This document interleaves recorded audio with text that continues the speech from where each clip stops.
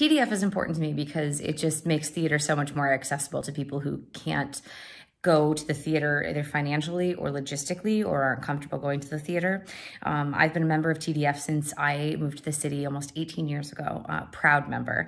And I have bought many a TDF ticket and supported TDF in as many ways as possible. They also have special programs like their autism performances, which have just been some of the most incredible days of my entire life and my entire career in the theater.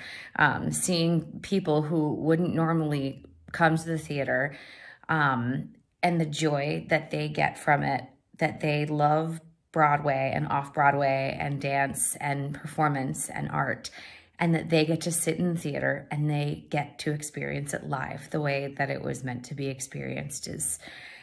There's nothing like watching people experience that for the first time. And so TDF needs you, and we want to make sure that when Broadway does come back, hopefully sooner rather than later, when Broadway does come back safely, that TDF also has your support. So please consider giving to TDF on this TDF Giving Day, because I know I will be.